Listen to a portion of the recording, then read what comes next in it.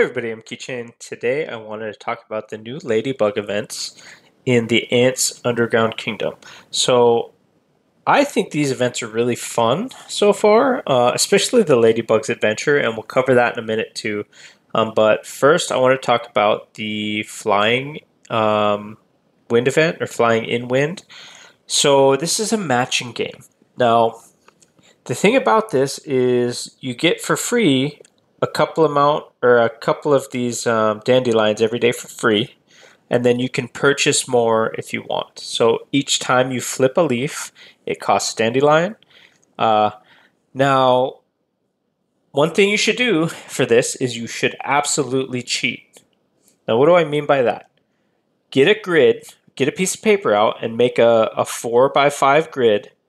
And each time you flip a leaf, write down what was under it so that you can maximize your leaf flips. So by doing that, you're not wasting any matches by forgetting things and mixing up. It makes it systematic so that you can maximize your points if you're doing this as a free-to-play player and you're not spending for this. Now, the other piece about this is, I'll go in here real quick. Basically, I'm not going to read all this, but as you match, you gain points, and then after you complete a page, you're going to be given additional rewards. So looking at the rewards in here, when you finish, there's a chance that you get one of these packs. You get a normal pack with just some resources. You can gain a rare prize pool pack, which gives you insect shells, creature remains, and some honeydew. And then there's a chance of this extraordinary prize where you gain materials for leveling up your gems and cells, etc. Now the other piece is there's ranking rewards in here for the people who are going all out for this, for a frame, an orange cell, fluids, genetics, germs, all the stuff that you need to gain stats. And then the clear reward, so when you clear all of the leaves, you get 70 matching points, fixed reward, but then there's a 0.0005 chance that you unlock a 7-star stag beetle insect, or this mighty tiger castle skin, or this new Proata ant, which I haven't looked at yet, but new ants are probably, like any other game like this, pretty overpowered for the most part. So I haven't looked at this one specifically, but I'm guessing he's pretty good. It's a ranged guardian unit, which is interesting. So he's good at leading guardian ants, but him or they are also good at long distance combat. So I'm guessing you put this on the back or middle line with guardian ants. I don't fully understand how that works yet. I still have to get into that system. So here's all of that stuff. If you were going to buy these, you can buy some for gems or diamonds. So you could buy some extra dandelions with diamonds. You can get 5 for $1, 18 for $5, etc. So if you were going to do this and you're going to go for it, but maybe only a small amount, patience is key here. So buying the $1 pack every day is going to net you more dandelions for your money versus spending it all in one day and trying to get on those leaderboards. So figure out what you're going to spend, how you're going to spend if you are going to do it, and then go from there. Okay, now the other one that's super fun is this Ladybug's Adventure. So, I don't know if you guys have ever played or seen the game Flappy Bird, but that's kind of what this is. And there's a leaderboard for distance, for how far you can get. So there's leaderboard rewards. My Kingdom 710 seems to be the top. And I don't know if that's max, or if that's coincidence that they both happened to hit that exact same number. I haven't gotten there yet, so we'll see. I've only reached 540 meters, so I'm in rank 296. So I'm definitely not very good at this. Now, the thing about this one, it's up for 8 days, but only the first 5 days of the event are when you can play. Now, the other piece about this is you gain one of these staminas, or one of these I don't know what the little bug is called, but you gain 1 stamina for this every hour, and you can store 12. You started with 12 when the event started, and the event goes for 5 days. So 5 days is 120 hours. So there's a chance to do 132 runs of this for free. Okay. Now looking at these rewards, there's some pretty decent stuff in here. I've already bought one of these, the primary or the tertiary eggs. So I'm going to buy the next two as I do this event. There's spores, creature remains, cell fluid, genetic factors, and germ mediums, and then some resources. I didn't do the math on exactly how much you need to proceed or to max out this store, but if you get a decent kind of medium ground score, you're getting like 100 points a run. So at 132 runs, if you maximize and you're getting 100 points a run, you're going to get 13,200 points, which is enough to buy a lot of things in here. You'd be able to buy the eggs and just about fully buy out one of these, since you can buy 500 of them, depending on which one you want to max. Or you could do the spores. 10 spores for 350. I don't know if that's worth it, because personally I still need spores, but I've seen videos from other people where they've just got tens of thousands of spores saved, because once you get to a certain point in the game, you don't really need them anymore.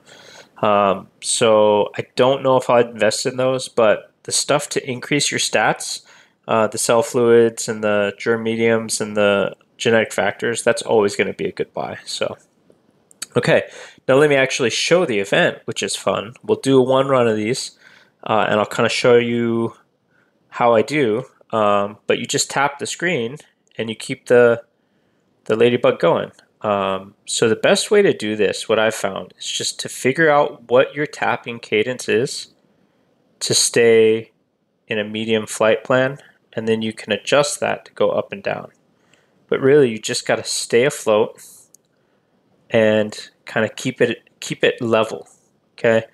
And I think, I'm not sure, and it might be finger fatigue or whatnot, but I swear as you get closer to the end, the tapping becomes more sensitive. So like your ladybug becomes stronger or heavier or whatever, but it seems like you bounce more up and down with the same taps as you get farther along. Now the other thing that happens as you go is the gaps in between the top and the bottom shrink, so it gets harder to stay in the middle of them. And that's my problem, is I still haven't quite got it down for when we get to the end. So I do pretty decent up into the 400s most of the time. And then from there is when I usually fail. And my highest, okay, so I failed before 400, probably because I'm talking through this. But even at 400, just under 400, I got 139 points. So that would mean that the average would be even higher. So say this was my average run, and that I was going to get 100 and say 135 points per run. And I did all of my runs times 132. So 135 times 132 equals 17,820 points. Okay, it's a lot of rewards for free. You just got to invest the time. And if you're not into this, but you still want to spend your stuff, another way that you can maximize this or gain points is let your kid play. Let one of your friends try. Let your significant other try. Let somebody else try it. You can do a few. Let them try a few. Maybe they'll be really good at it and get you good rewards. Maybe they won't. And, it doesn't really matter. If you're not going to do all of these runs and maximize, it doesn't matter if you do them all. It doesn't matter if you maximize your points if you really don't care for this. So have fun with it. Let somebody else try, do your thing. But you get a pretty decent amount of points. And you get points for every single run. So it's definitely worth it.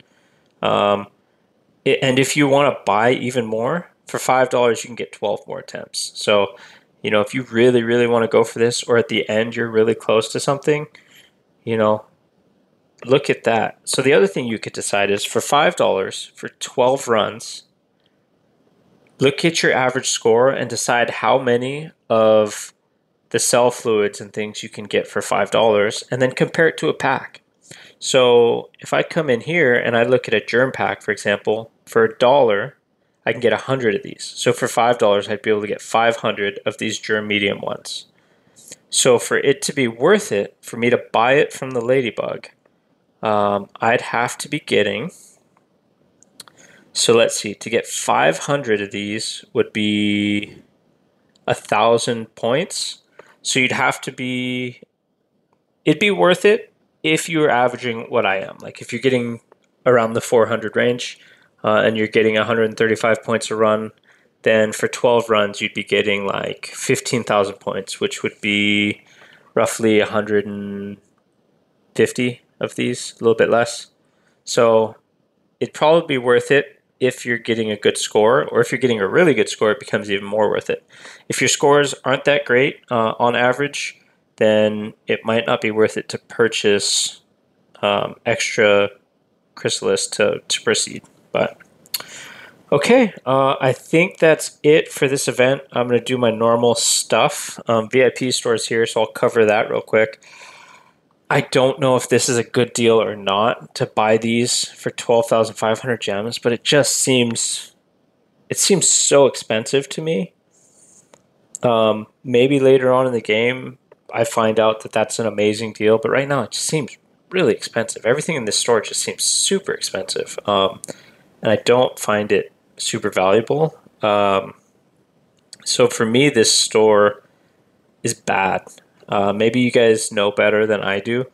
And maybe gems become more prevalent later in the game. But right now, I'm using all my gems for teleports, advanced teleports, random teleports, etc., and shields. Just having all of the normal game stuff. This one is a good deal because if I run out of advanced teleports, I have to spend 2,000 gems to teleport. So I'll buy that. And right now, I'm low on random teleports, so I'll buy this one because it directly saves me gems because they're on sale. Now, I just don't know about the rest of this stuff. But the other thing that I've been buying every day, because I think it's a fantastic deal, and I could be wrong, is this all-in-one pack.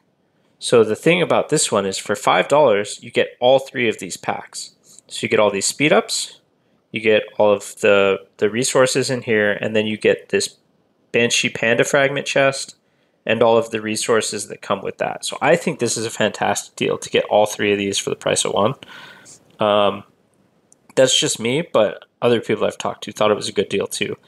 Now I could be wrong on this as well because I'm new and trying to figure out what the best deals are and what's good to spend your money on, but I like this deal, so that's just me. Okay, I think that's it for this video. I will probably either be going live or doing a video on our first Strongest Warzone, which is 2 days from now. So would that be Sunday evening? Ugh, that's terrible timing. Like, why would this be on a Sunday night? I don't know, and I don't know how long this goes. So one round. Okay, so we'll have one round of 7-day competitions. Okay, so this isn't like a fight for the tree or whatever. I don't know when that one is. I'm guessing that's this.